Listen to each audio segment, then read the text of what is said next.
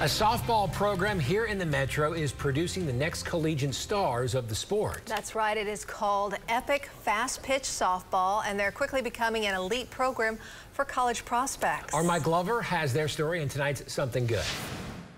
We've all seen it with OU and OSU. Softball is taking over, not just in the state, but all over the country.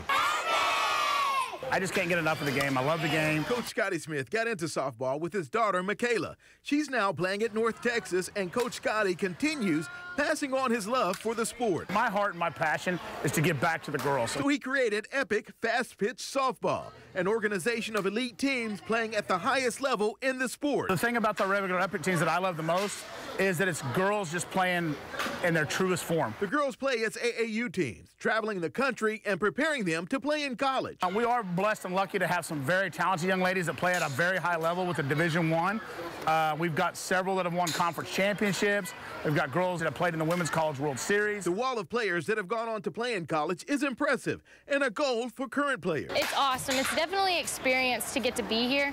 You have so many opportunities that most facilities don't have. It's really tough. It takes a lot to be mentally aware and play the game at this level, but it does get you prepared for college. And with all the work, there's still a little time for fun. Coach Scotty says it's all about accountability. Softball does come to an end, and we want to make sure we're putting a good person out there and getting people ready for life. And it doesn't hurt that the program seldom loses, with locations now in 5 states. Texas, Missouri, Arkansas, Oklahoma, and Kansas. And there's one thing that makes all the work worth it. The day she calls and says, hey, Coach, I just committed to college.